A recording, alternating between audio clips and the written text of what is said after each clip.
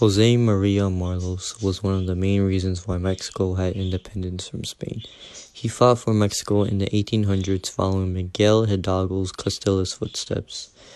Jose Maria Morelos was a mestizo, a mixed blood. This was a reason why he issued abolishment of slavery and the caste system. Even though he was born in poverty, he got education and became a royal Catholic priest. The Mexican War of Independence started on September 16, 1810, by Miguel Hidalgo y Costilla, who was a Catholic priest and revolutionary leader. Hidalgo started the revolution because of Napoleon and the French. Napoleon forced King Ferdinand VII, who was the King of Spain, to resign, and appointed his brother Joseph Bonaparte as the new king, which was to help the French. This led to revolts all over the country.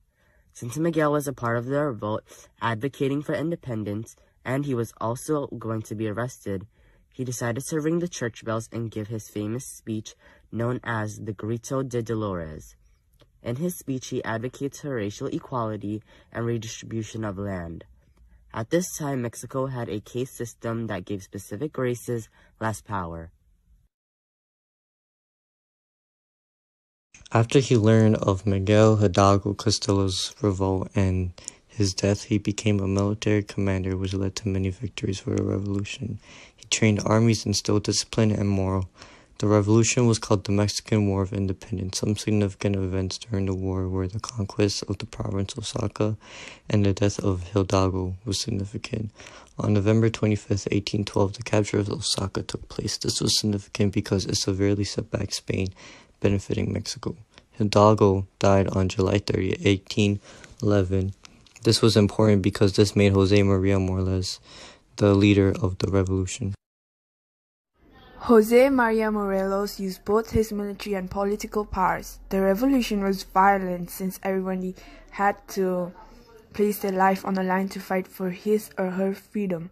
He called the Congress of Chiplango to form and draft the constitution. Morelos organized the National Constituent Congress, which assembled Sentimientos de la Nación. This issued the abolishment of slavery and the caste system. After all his sacrifices, he was unfortunately defeated in November 1815 at Tezmalaga. He was captured and shot and caught by Spain. He was imprisoned.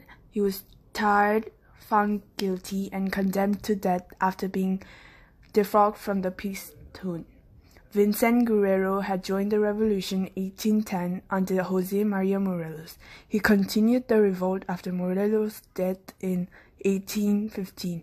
6 years after his death, the day finally came where Mexico was declared independent from Spain by signing the Treaty of Cordoba after 300 years of their rule. After the celebration of the victories, they had to face the aftermath. The Mexican Revolution destroyed the old government and changed the social and economic structure forever in Mexico. After fighting, Mexico had cultural and agricultural problems, and they had lost over 500 million soldiers during the war. This affected them because they did not have as many workers to protect the country and not a lot of people to attend crops and agriculture.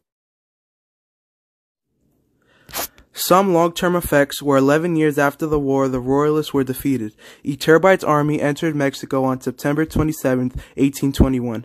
Mexico has the 9th largest economy in the world. Its main industries are food and beverages, tobacco, chemicals, iron and steel, petroleum, clothing, motor vehicles, consumer durables, and tourism. It is a major exporter of silver, fruits, vegetables, coffee, cotton, oil, and oil products.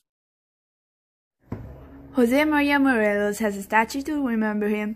He also has a national day in his name. Mexicans celebrate the birthday of Jose Maria Morelos, who is regarded as the national hero and one of the founding fathers of the Mexican nation.